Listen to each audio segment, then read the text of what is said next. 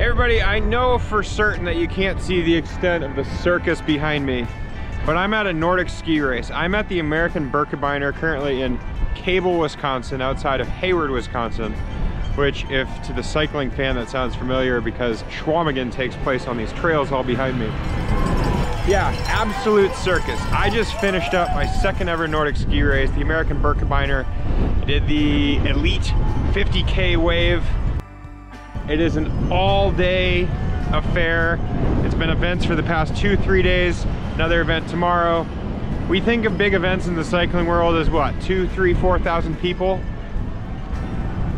I could be mistaken, but I've been told that there are 15,000 people skating and classic skiing here all throughout the 3-day affair. What makes this event so fascinating is if you look straight on the ground here, yeah, there isn't much snow. Every single snowflake upon which we skied these 50K, now granted I did 5 laps of 10K, every single bit of snow is entirely man-made. There is no snow to speak of here. There's sort of this total shortage of snow in the Midwest in general. It's been sort of a crummy winter back east as well. So honestly, the vibe is really high because everybody's so stoked to be skiing in the first place. I got in a couple days ago. We worked the expo the past 2 days with Untapped. This is rumored to be the world's largest bottle of maple syrup. A rumor started by me. Untapped is the official nutrition sponsor of the event. So we had our waffles on course. We had our gels on course, which of course are maple syrup, salted citrus. We had our coffee. I had a whole bunch of those. We had our brand new grape Maple-Aid as the hydration. They were absolutely delicious. I don't know, look at this. Look at this parade of people. It's no wonder that there are 9,000 people, I think 8 or 9,000 people skating today. Another 6 all throughout the other days. It's absolutely insane. Nordic skiing is sweet. Oh yeah, so here's a funny story about my race. It was 5 laps, like I mentioned, and the advantage of being as fast or slow as I am is I got to see the winner finish, because he did his 5 laps in the time that I did my 4 laps. So I literally watched the guy win. He's pretty quick. He just won a World Cup. As far as I understand, it's a fella named Gus, who's a Minnesotan or maybe Wisconsinite. Super popular guy. It was really cool to watch him finish. I also saw Jesse Diggins go by. He only got lapped by 2 women who started 15 minutes ahead of the dudes. They were screaming fast. It was neat. I am not a skier per se. I pretend. But I chopped 15 minutes off my time, so that was pretty sweet. The first time I did it at 2:45, and then today I did a 2:30, so got that respectable. And my ski career continues. Now look how many people are here. What I've taken away is everybody's incredibly affable. Everybody's very friendly. It's even greater dispersion of ages. A lot of great male-female representation. It's not like going to a bike race and see 85% dudes. Props to my dudes, but props to the ladies as well. This is awesome. If you look at a calendar, where I am now is mid-late February. Here I am in Wisconsin. I'm gonna go home for a day, and then hop in an airplane and go fly to Mallorca. Mallorca is gonna be a great training camp period, and then racing starts straight after. So, let's see how this serves me. I might go for a jog tomorrow before the flight home. Peace out.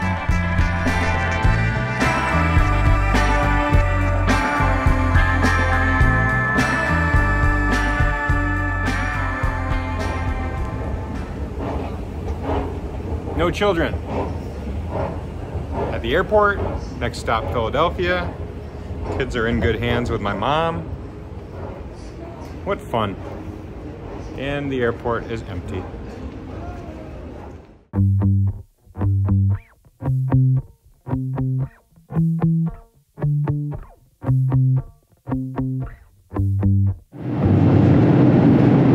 How's your flight? A-okay. How's yours? Paris celebrates flying internationally by never being able to sleep. So she's doing pretty chipper for not sleeping Tuesday night.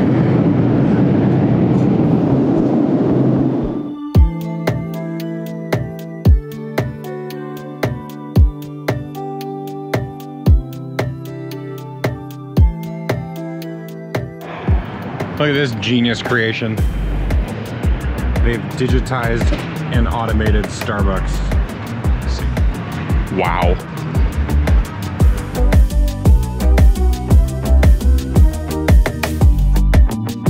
Planes, trains, and automobiles. Almost there.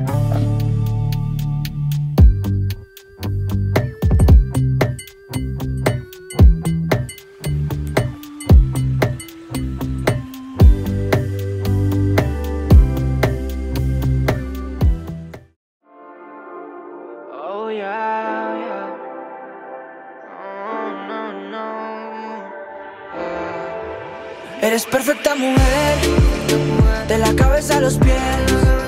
Tú pasas de mi nivel, tú tienes el piquete. De la forma que tú besas, mami, más simétrica que un origami. De la forma que tú besas, mami, más simétrica que un origami. Eres perfecta mujer, de la cabeza a los pies. Tú pasas de mi nivel, tú tienes el piquete. So from the frigid cold of the American Birkebeiner to here, we just wrapped up a week in Mallorca, which is my first time back since a team training camp in 2015. I have little snippets of things that I remember from that team camp, but it was over the course of looking at my Wanderer map, which is this really cool technology. It's a little bit like a heat map, but instead of rewarding riding things a lot and creating heat, it's rewarding you riding new roads. And so to have seen the roads that I've ridden 9 years ago when I was here for team camp, and then to expand that Wanderer map, I mean, we've seen a huge portion of the island. We're here for 7 days of riding. We stayed in sort of the northern corner, Poyencha, and from there we have access to the mountains. We're riding, you know, all the major climbs: Puig Major, Sa Calabra, Pas de Grau. We're really close to the lighthouse. We went out to Formentor, which was super cool. And then on the northwest side of them, the whole coastal route had this feeling of riding Route 1 on Big Sur. It's just absolutely breathtaking cliffs down to the water and really sinuous, windy road. So, I don't know, there's something of a throwback just coming back here. I mean, it feels like spring in Spain. I lived in Girona for, what, 6 years? To have the citrus trees popping, the flowers coming up, all the signs along the side of the road indicating, you know, how many kilometers to the top of the climb, or just the little bike icons. It's such a cycling friendly place here.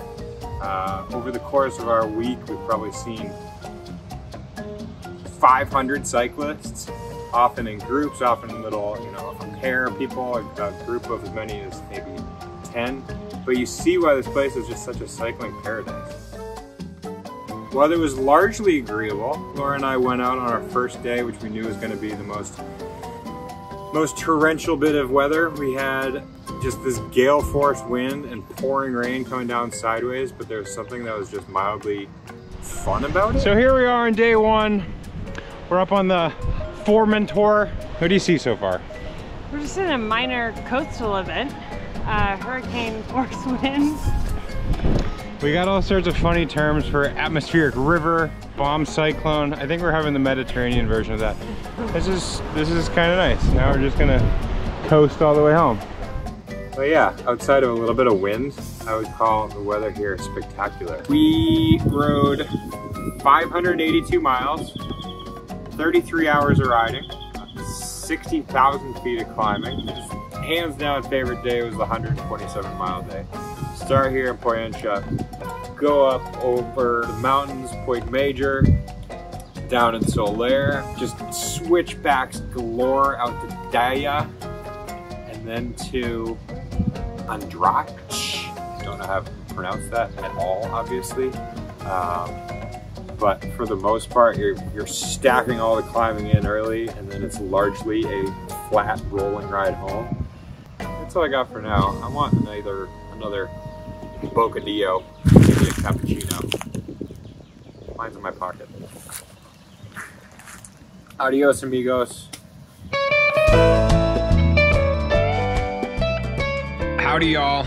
Flew into Amarillo very, very late last night.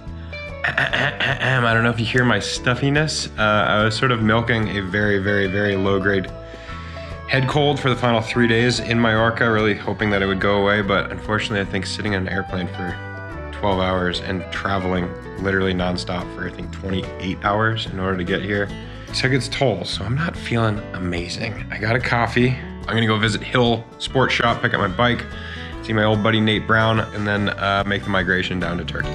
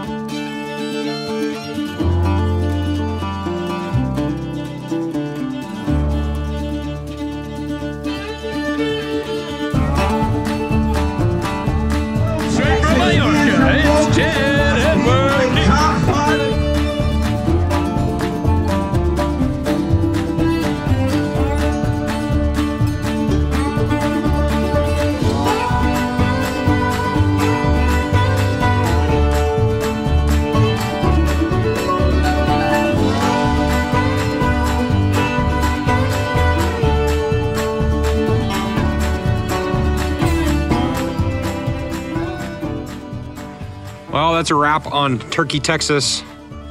Valley of Tears gravel. That was wild. I finished top dozen at the tail end of the top dozen. I think we knew going in that the sand was gonna be a really significant factor. And so yeah, we hit the dirt at what, half mile into the race, not even, quarter mile in. And then it was the first 10-mile section. You go through this just crazy, crazy thick sand. You could be riding in a line totally fine. I mean, it's like Coxsida cyclocross. Having never raced Coxsida cyclocross, that's what I'm attributing to. And if you go an inch to the right, it'll just eat your wheel and you'll stop immediately. And that is what happened. I think the guy was in 8th wheel. I was probably in 10th or so, and he just goes sideways. He goes head over tea kettle. The guy in front of me crashes. I thought I could sneak through it and unfortunately did not. That literally stopped the field. And so the front, 7 are up the road. This results in a pretty wild chase. We can, we're doing these 90-degree corners, so we can see 2 people sneak away. Keegan sneaks away with Chase, someone named Chase. Congratulations, Chase, for getting second. Keegan won the race.